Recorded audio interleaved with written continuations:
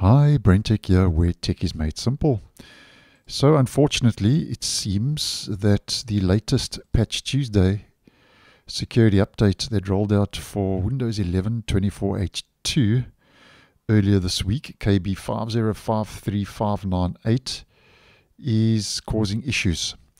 Now, these issues have not been officially confirmed by Microsoft. These are unofficial reports, so these issues are not official known issues, but this is according to reports doing the rounds online and over on Microsoft's Feedback Hub post. Now, the first of three main issues that this update is causing, according to reports and the Feedback Hub, is that it's failing to install. Okay, and these are the errors that are being generated in that installation failure process. So you can just pause the screen if you want to check those out.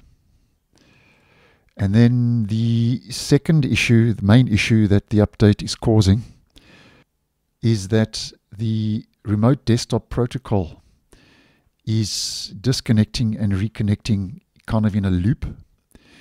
And your remote desktop is found, as you may well know, on your system page in settings. Now, I don't have it because it's not available for the home edition, but basically a remote desktop allows you to access a computer over a network remotely and is more found in your corporations and enterprise environments, not really used too much with home users, but nonetheless there are reports that it's basically just disconnecting and reconnecting and causing issues for users.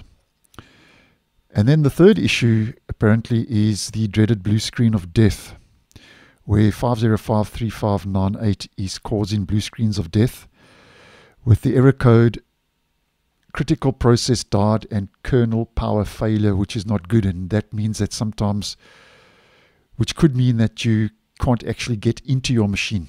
You are locked out. It just boot loops with a blue screen, and you can't actually get access into your OS, which obviously is not the best situation to find yourself. Now, at this stage, as mentioned, Microsoft has not confirmed these issues. And what I would just suggest, if the negatives are outweighing the positives and you can get into your machine, then what I would do is just uninstall the update.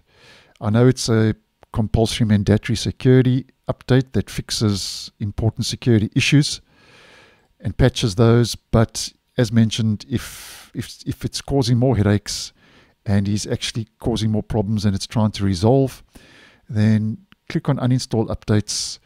At the bottom of your update history page, find the update KB5053598, uninstall it from your system, restart your device.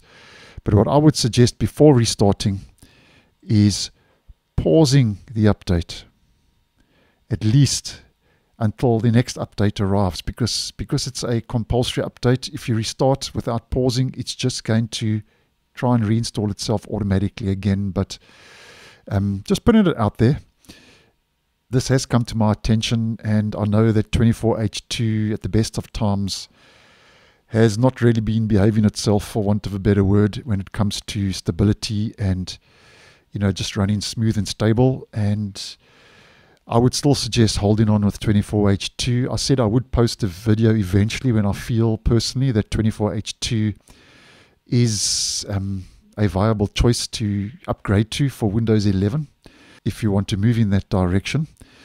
But until that happens, I would wait at least until April, the end of May, before even looking in that direction.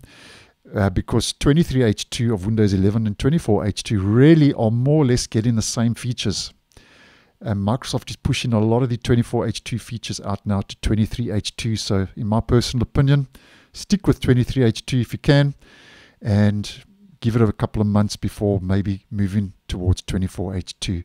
So thanks for watching, and I'll see you in the next one.